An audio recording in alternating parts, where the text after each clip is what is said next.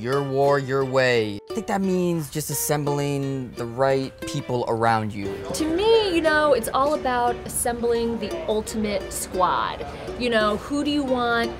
Who's got your back when things go down? You want an awesome team, you want the best possible team. There were so many different experiences that you could take from this game, and we wanted to make it so that you have full control on how to make it your way.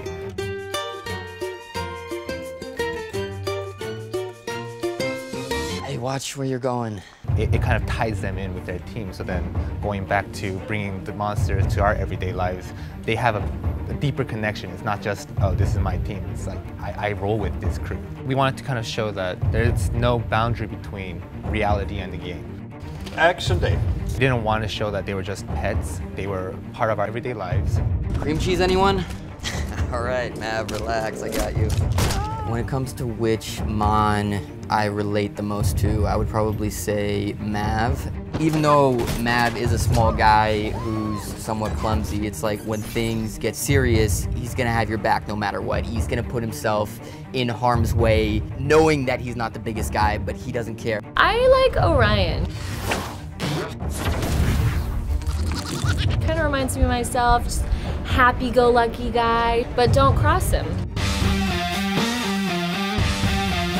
It's super cool how the creators sort of came together and kind of found a way for me to kind of come back. It's always great to bring Cody back. He's been in our first campaign as well. It's just a nod to our existing users.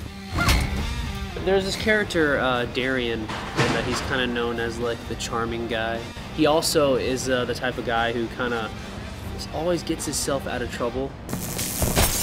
It's just nice working with people where it is a giant collaboration, where no one's precious about their own job. Everyone wants to work together and make the best spot possible. You might be Darian. I'll take it. I don't think that's accurate. Does that mean you're gonna fight on my team? Oh! Oh!